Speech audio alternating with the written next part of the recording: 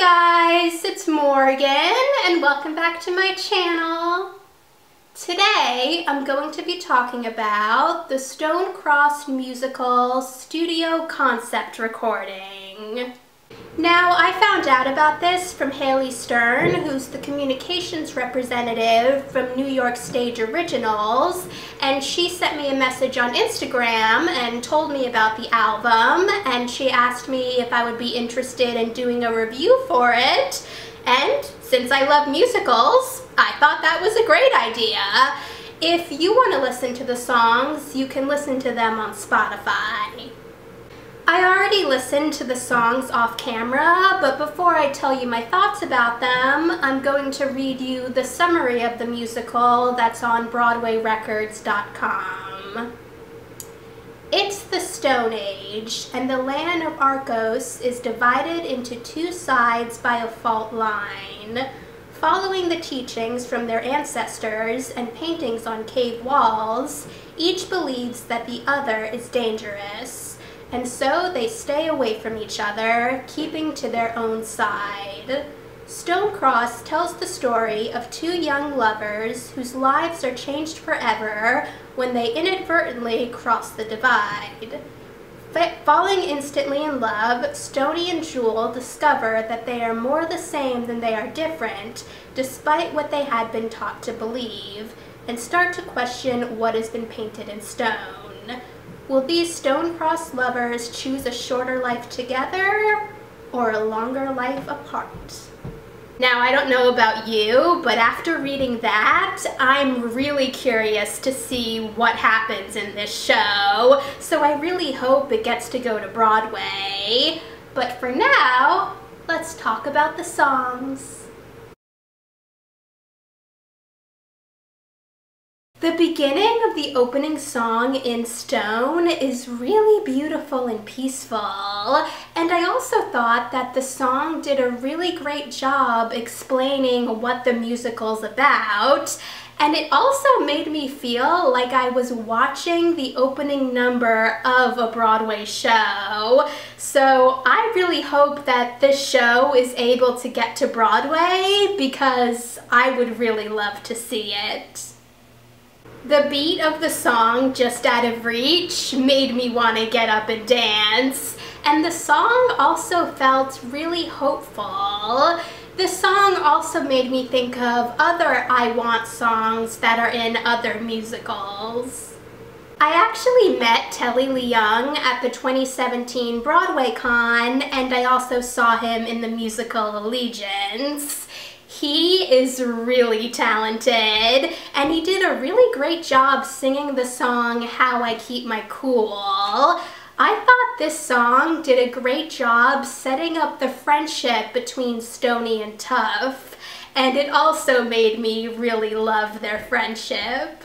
The song Nothing in Common made me feel really sorry for Jewel, since she was about to be in an arranged marriage but didn't want to be.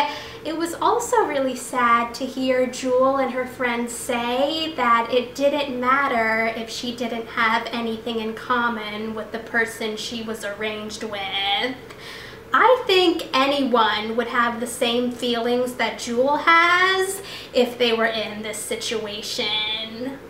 A Father's Love was a really sweet song because you could tell that Stony's father loved him and wanted to keep him safe, but it was sad to hear about how Stony's mother left them and how Stony's father wanted to raise Stony well so he could make Stony's mother proud. The song Lost is really beautiful, and it might actually be my favorite song on the album. I'm really curious to see how it's staged, if Stony and Jewel see each other and know they're from different sides but don't care, or if they only see each other's eyes and don't know they're from different sides yet.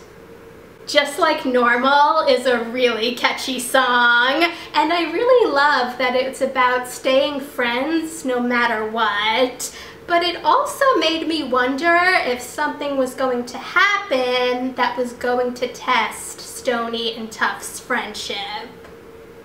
Wanderer was another really beautiful song, and I really loved hearing how meeting Stoney affected Jewel. I know that Peg was concerned for Jewel, but it was clear that there was nothing that she could do, and that Jewel was in love with Stoney. The song Me Without You made me feel really sorry for Tuff, since it sounded like Stoney left him to be with Jewel. Stoney and Jewel sound like a great couple, but I still felt really sorry for Tuff, so I was hoping that their friendship would be fixed. The song Magma Drama was also really catchy, and it made me wonder what Tuff was planning to do in order to separate Stoney and Jewel. I know Tuff wanted to separate Stoney and Jewel so he would be able to fix his friendship with Stoney, but if there's one thing he didn't think about, it's that if he was able to separate them, that would mean Stoney would be angry at Tuff. Just by listening to these songs, I can already tell that I love Stoney and Jewel together, and the song I Can't Wait to See You really showed how much they love each other.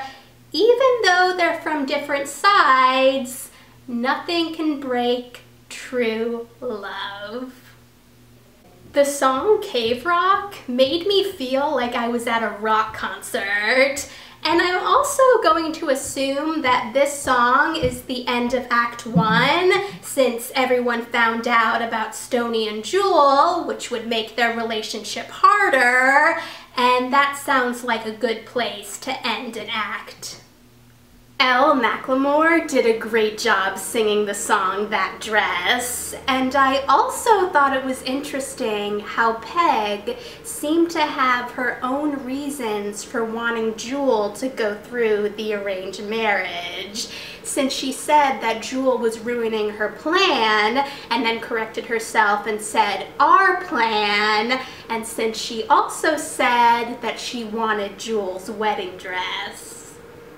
Walk Away With Me was a really beautiful song, and it really made me hope that Stoney and Jewel would be able to get away from their respective sides and be together, since the song sounded like they were planning to run away together. The song Fossils Join in Tune was also really catchy, and it reminded me of a country hoedown, but it also made me worried since Jewel was wondering where Stoney was, and I was just hoping that Stoney would get there in time. I saw Celia Rose Gooding in Jagged Little Pill, and she was amazing in that show. And she also did amazing singing the song If I Can Sleep, but it was also a really sad song since Jewel was wondering if Stoney was just a dream that she had, and she was wondering if she would find him again if she went to sleep. The song Discovering You was a really great full circle moment since Tuff didn't like that Stoney was in love with Jewel and Peg didn't like that Jewel was in love with Stoney, but when Tuff and Peg met each other, it was clear that they had the same feelings that Stoney and Jewel had. Euphoria was a really beautiful song since it showed how much Stoney loves Jewel, but it also made me worried since Stoney was saying that something was wrong and that Jewel wasn't breathing. This musical already reminded me of Romeo and Juliet, but this song made me think that even more. The song Breathe was really heartbreaking since it sounded like Jewel was dead and Stoney was trying to get her to breathe, which was horrible because I was really hoping that they would be able to be together, but it looks like that's not going to happen. In the beginning of the song Discovering, I wasn't exactly sure what was happening, but when Stoney and Jewel were discovered by who I'm assuming was Tuff and Peg, and they said that Stoney and Jewel were both still, I realized they were dead, which is what I was suspecting was going to happen, but it was still really sad. The song Celebrate had a really great message. Love is more powerful than hate. But one thing I was wondering is if Stoney and Jewel actually died or if they survived somehow. I really hope I'm able to see a production of Stonecrossed so I can find out. I'm not entirely sure if Stoney and Jewel died or if they didn't, but based on the song Walk Away With Me finale, I got the idea that they're going to be together forever, which was really nice to know. Thanks for watching, guys! If you listened to the Stonecrossed musical studio concept recording, let me know what you thought about it in the comments, and let me know what your favorite song was. And if you haven't listened to it, you can go listen to it on Spotify. Also, if you want to see any of my future videos, hit that subscribe button, and I'll see you in the next video. Bye.